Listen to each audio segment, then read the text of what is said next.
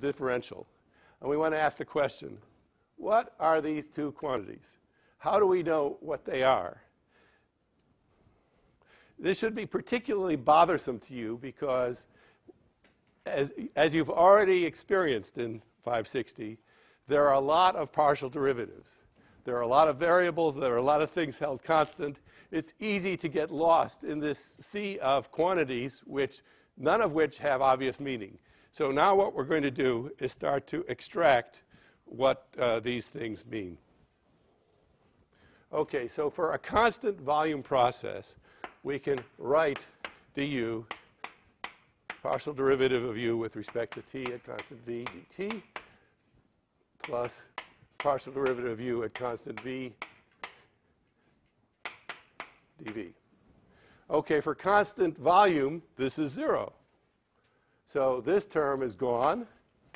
And we rewrite this du v is equal to du dt at constant v dt v. So we have a change in temperature done at constant volume, and we have a change in internal energy done at constant volume. And we rearrange this, and we discover that du dt at constant v is equal to du dt at constant v. It's to write dqv is equal to the partial derivative of t constant v dtv. OK, and now we know the relationship between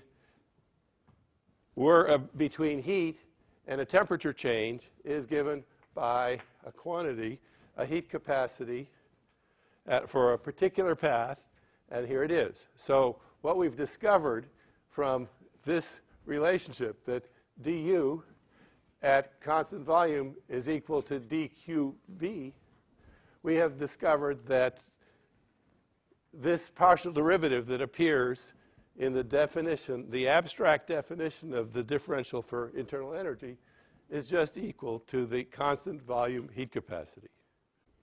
du is equal to cv dt plus partial of u with respect to volume at constant temperature dv. So we've simplified the expression by replacing one of the partial derivatives by a quantity that we can measure. And we'd like to know, what about this?